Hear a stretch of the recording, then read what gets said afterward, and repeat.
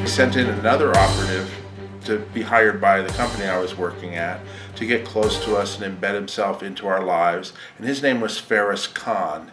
And he was a Pakistani American that we hired at the company. And before too long, he was friends with myself and all of the other people that we worked with, okay? And this turned out to be coincidental at the same time that the Mcpherson case was going on. And Bob Minton, who was a vocal critic of Scientology, was speaking out about Scientology and spending a lot of money. So he was sent in basically to keep an eye on us, and that's what was going on at the time. What happened then was I was going to go down to Clearwater in 2000. I was going to go to Clearwater and visit Bob Minton and the Lisa Mcpherson Trust because they had invited me down there to see them.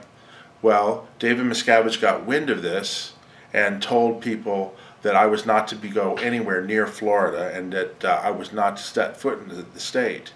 So what happened was they used this operative, Ferris Khan, to divert me on a trip to Mexico, to Puerto Vallarta, Mexico. On that trip, it was set up where we were going to do business with this wealthy investor who we were going to meet down there, and that's why it was more important we go there than go to Florida. I agreed to go to the trip. On that trip, Ferris Khan took me out and we went out to various strip clubs and nightclubs and activities, and during that time he surreptitiously was filming me with women and receiving table dances and that type of thing, which he then reported back to David Miscavige and Scientology that they could then use supposedly as blackmail material against me. So you never showed up for the Lisa Mcpherson trial? That's correct. I never showed up for that, and so I would have thought, I didn't know at the time, but I would have thought that they would have called off Ferris Khan, but they didn't do that. He continued to be a part of my life to the point where he became my best friend, and he was the person I spoke to and consulted with most. We speak on the phone at least 2 or 3 times a day, sometimes more, about everything from politics, religion, finances, you name it, business, you name it.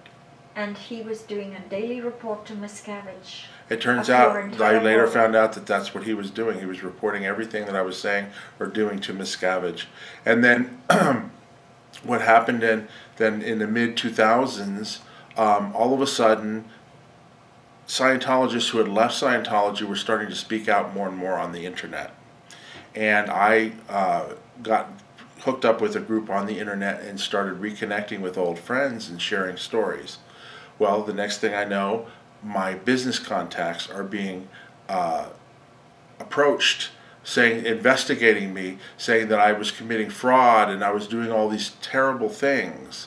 And it turned out the person that was behind it was Ferris Khan, because he had reported up that I was meeting with these people, and that they basically were trying to scare me off so that I would shut up and not say anything on the internet anymore by trying to negatively influence my business.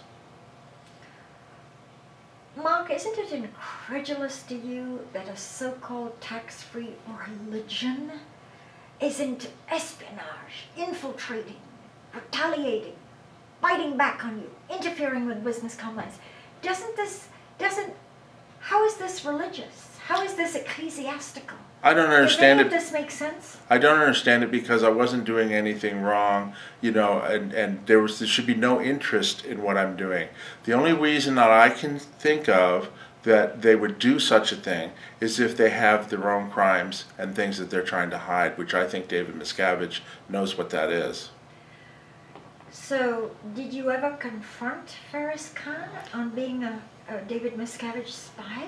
I did. I finally confirmed that he had spied on me and that this occurred, and I ended up speaking out to the Tampa Bay Times in their Truth Rundown series. And what happened was I waited until that series was actually about to be published, and then I sent Ferris Khan an email saying, "You're going to be interested in seeing these stories tomorrow." After he saw the stories, he contacted me and he tried to blame me for everything and wouldn't acknowledge the fact. When I asked him the question, I have a simple question for you. Did Scientology or anyone connected with Scientology pay you to spy on me and to reveal the details of my life to Scientology or anyone else? And he refused to even answer that question with a yes or a no, or even a maybe. He just would dodge the question, which his silence said said everything. It told me everything. And the harassment and everything stopped as soon as he was revealed. Mm. And he just faded into the sunset once you called him on as being a Scientology spy in your life? I hadn't heard from him until just about 6 months ago when he emailed me and said that he was in Las Vegas. He didn't have my phone number any longer and that it was very important that he needed to see me. I refused to see him, and he asked me why I wouldn't see him, and that's when I told him the story about my sister dying. And he was intimately involved in gathering material to try and blackmail me, to keep me silent, and also was intimately involved through that in getting my sister to disconnect from my mother. So I wanted to make sure that he understood that I knew what happened and I wanted him to know what the results of his actions were. It's really a bitter pill when someone you consider your closest best friend, your confidant, was really a snake in the grass. I tell people this story and they find it, they go, how do you feel about that? And I tell them, it's amazing, I've never heard anything like it. They go, well, how can you still trust people? And I say, it is hard. It's hard to trust people after something like this goes on. But what I try to do is rely on the family and friends who have been around me for the longest period of time, and that gets me through it.